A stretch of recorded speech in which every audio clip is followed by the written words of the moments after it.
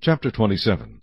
Now the Lord spoke to Moses, saying, Speak to the children of Israel, and say to them, When a man consecrates by a vow certain persons to the Lord according to your valuation, if your valuation is of a male from 20 years old up to 60 years old, then your valuation shall be 50 shekels of silver, according to the shekel of the sanctuary. If it is a female, then your valuation shall be 30 shekels. And if from 5 years old up to 20 years old, then your valuation for a male shall be 20 shekels, and for a female 10 shekels.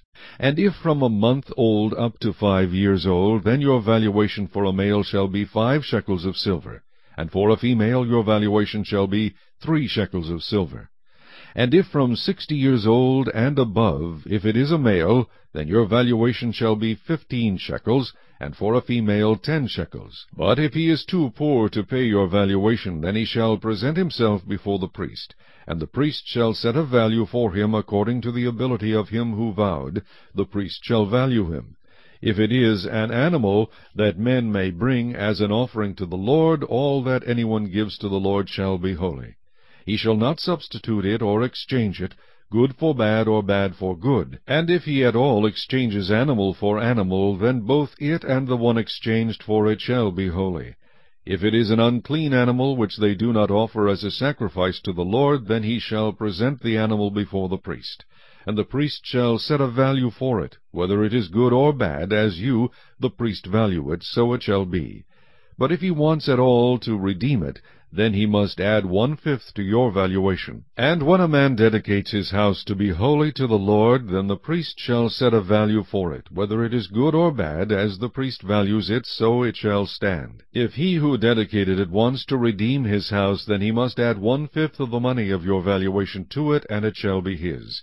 If a man dedicates to the Lord part of a field of his possession, then your valuation shall be according to the seed for it. A homer of barley seed shall be valued at 50 shekels of silver. If he dedicates his field from the year of Jubilee according to your valuation, it shall stand.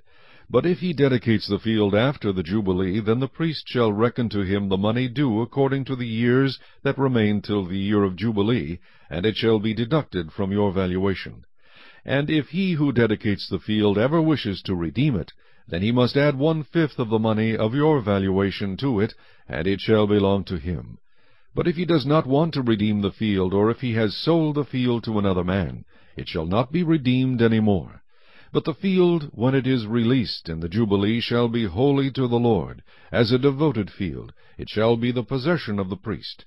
And if a man dedicates to the Lord a field which he has bought, which is not the field of his possession, then the priest shall reckon to him the worth of your valuation up to the year of Jubilee, and he shall give your valuation on that day as a holy offering to the Lord. In the year of Jubilee the field shall return to him from whom it was bought, to the one who owned the land as a possession. And all your valuation shall be according to the shekel of the sanctuary, 20 gerahs to the shekel. But the firstborn of the animals, which should be the Lord's firstborn, no man shall dedicate. Whether it is an ox or sheep, it is the Lord's. And if it is an unclean animal, then he shall redeem it according to your valuation, and shall add 1/5 to it. Or if it is not redeemed, then it shall be sold according to your valuation.